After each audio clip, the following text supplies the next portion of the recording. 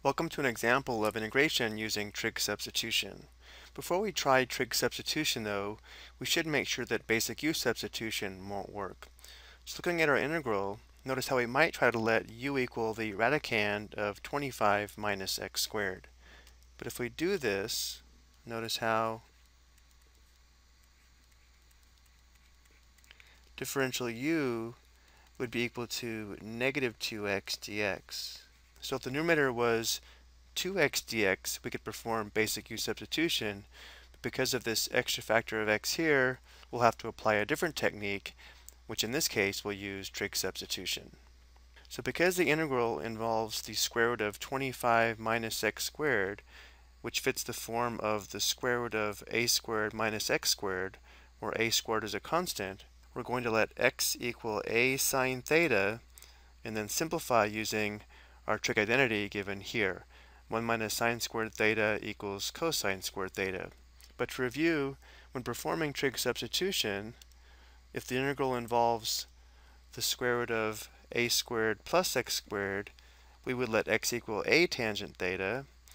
And if the integral involved the square root of x squared minus a squared, we let x equal a secant theta. But again, in our example, since our integral involves the square root of a squared minus x squared, where a squared would be 25, and therefore a equals 5, we'll let x equal 5 sine theta.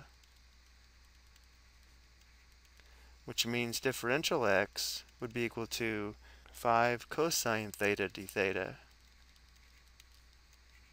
Now while we're here, let's sketch a reference triangle for angle theta.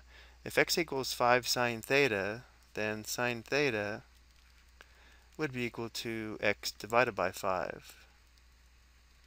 So if we sketch a right triangle and call this angle theta, we can label the opposite side x and the hypotenuse 5, and therefore using the Pythagorean theorem we can label the length of this side the square root of 5 squared minus x squared, or the square root of 25 minus x squared.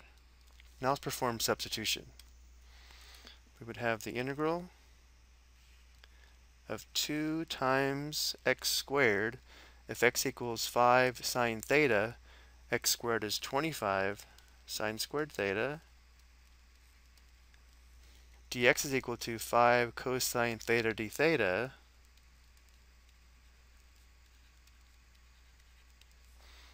Divided by, we have the square root of 25 minus x squared, or 25 minus 25 sine squared theta.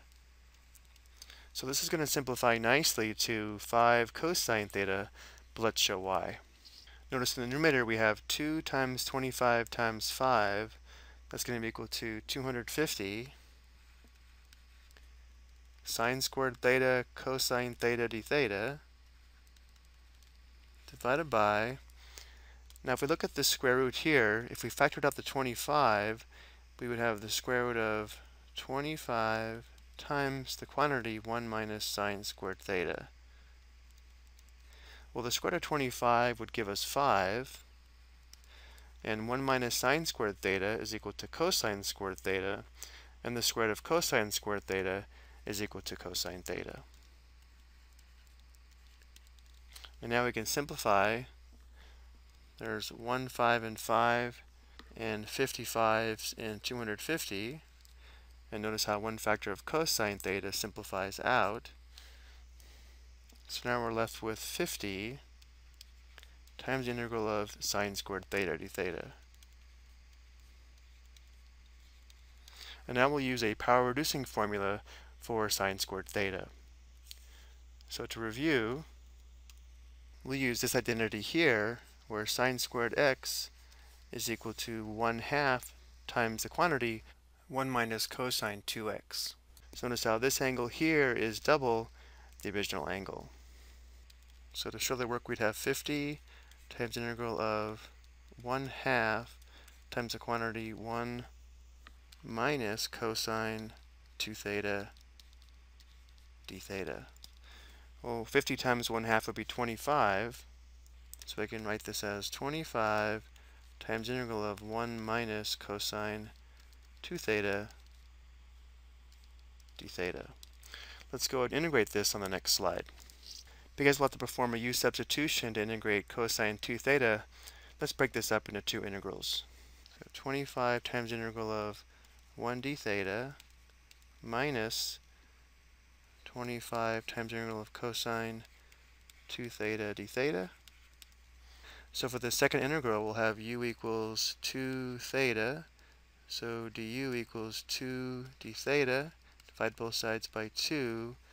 Notice 1/2 du is equal to d theta. So we'll have an extra factor of 1/2 when integrating the second integral. So we'll have 25 theta, and then we'll have minus 25 times the integral of cosine 2 theta. So again, if this is equal to u, d theta is equal to 1/2 du. So the integral is going to be 1/2 sine 2 theta plus c. So we have 25 theta minus 25 halves sine 2 theta plus c.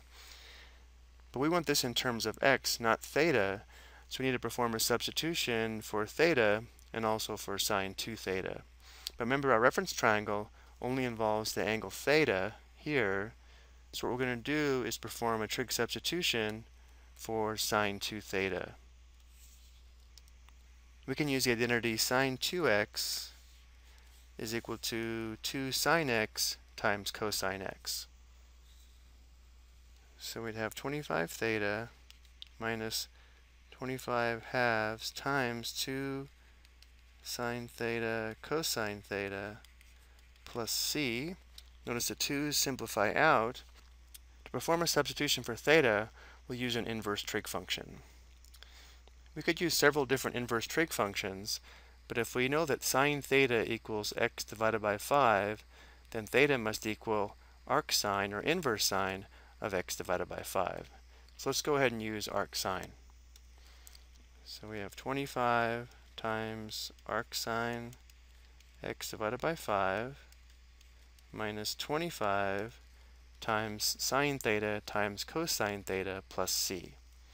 Well, again, sine theta equals x divided by 5, and cosine theta is equal to the square root of 25 minus x squared divided by 5. So we have x divided by 5 for sine theta, and the square root of 25 minus x squared divided by 5 for cosine theta. And simplifying one more time, these two factors of 5 simplify with the 25. So we finally have our antiderivative. It's equal to 25 arc sine x divided by 5 minus, this would be x times the square root of 25 minus x squared plus c. This would be our antiderivative. I hope you found this explanation helpful.